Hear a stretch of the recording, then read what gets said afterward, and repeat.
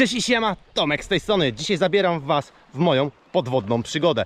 Będę nurkować tutaj na tym jeziorze za mną. Przeszukam dno metr po metrze w poszukiwaniu wszystkich tych wartościowych przedmiotów, które mogli pogubić ludzie, gdy się tutaj kąpali. Oczywiście nie będę też obojętnie przepływać obok śmieci. Tyle, ile będę mógł, zabiorę ze sobą. Mamy jedną planetę, jedną matkę Ziemię. Dbajmy o nią. Moje poszukiwania zacznę pod tym pomostem, bo wiem, że w takich miejscach jest najwięcej przedmiotów. Jeżeli jesteście ciekawi, chcecie zobaczyć, co udaje się znaleźć nurkom w czasie takiego nurkowania, zostańcie ze mną, a ja wskakuję do wody.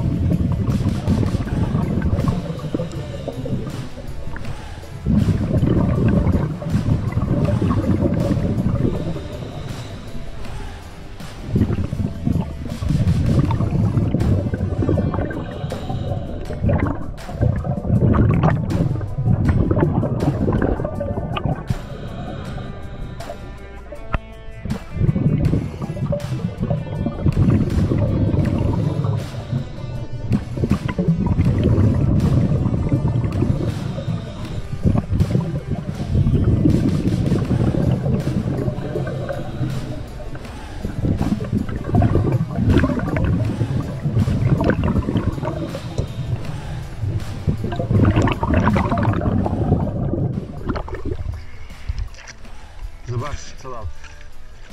Opona. wywalę ją na brzeg i potem wyniosę.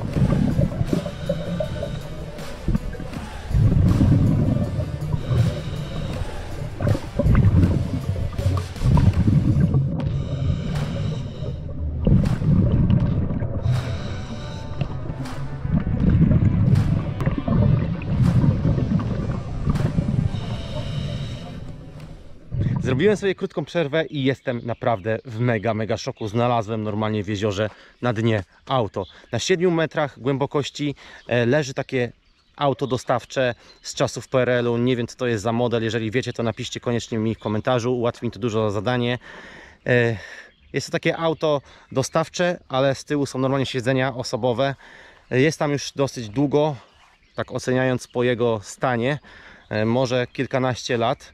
Ciekawe jest za to, jak tam się znalazło. Ja na początku, jak zobaczyłem to auto, to naprawdę miałem w głowie tylko jedną myśl. Oby w środku nie było trupa, bo oby to była po prostu jakaś masakra. A czemu tak myślałem? No słuchajcie, jest taka możliwość. No, naprawdę jest wiele scenariuszy, co tu mogło się stać. Zobaczcie, za mną jest droga prowadząca tutaj na to jezioro, na to kąpielisko. I auto mogło po prostu prosto tędy zjechać do jeziora. Tak samo tędy. Tędy ja przyjechałem i wylądować tam w wodzie. Czemu myślałem, że tam jest trup? Czemu myślałem, że tam może być trup? Jest kilka scenariuszy. Słuchajcie, no mogło to auto służyć do popełnienia jakiegoś przestępstwa, morderstwa, jakichś innych niecnych czynów. Mógł ktoś popełnić w ten sposób samobójstwo.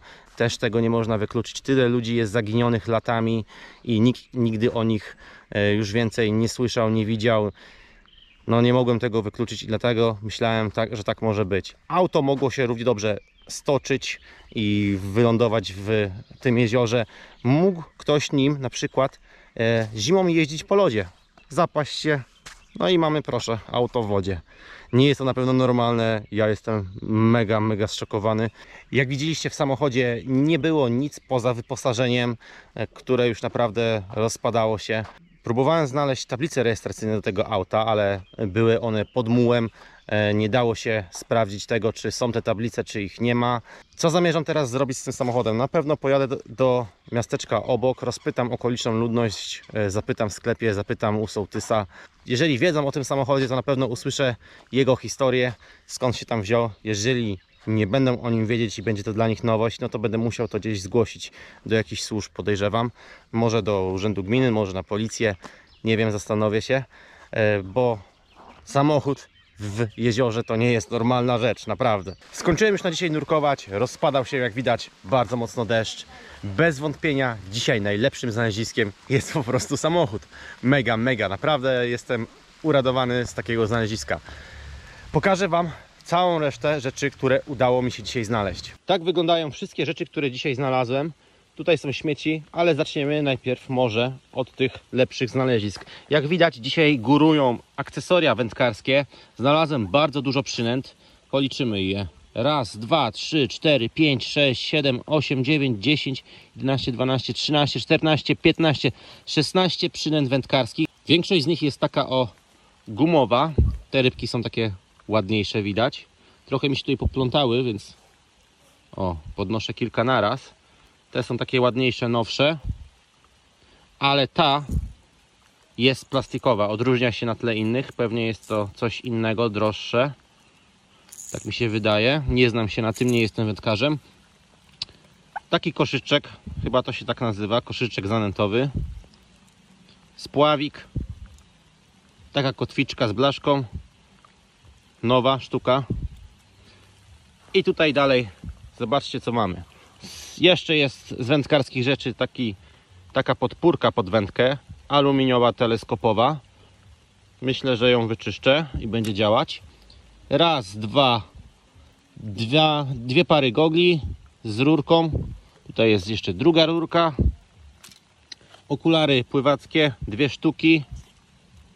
Tutaj ktoś miał pecha, bo zgubił okulary korekcyjne, z tego co widzę. To chyba były kiedyś jednak przeciwsłoneczne. Tak samo to są okulary przeciwsłoneczne. Mamy też do rzucania frisbee, chyba tak to się nazywa. Nie wiem, czy to jest dla psa, czy to jest tak do rzucania między ludźmi, ale fajne znalezisko. Jeszcze nigdy frisbee nie znalazłem. Dobra, zobaczcie, ile śmieci. Butelki plastikowe, puszki, butelki. Fuj, aż się brzydzę tego dotykać. Butelki szklane. Zobaczcie, ta jeszcze jest zamknięta jakimś korkiem. Może jest starsza. But skórzany, ale dziurawy, dlatego pewnie ktoś go wywalił. No i poza tym słoiki, plastikowe kubki. Wszystkie te rzeczy zaraz wyrzucę do śmieci. przynajmniej tyle mogę zrobić. Jeżeli podobał Wam się dzisiejszy odcinek, a mi podobał się bardzo i chcecie wesprzeć mnie i mój kanał, to zostawcie łapkę w górę i do zobaczenia następnym razem. Cześć!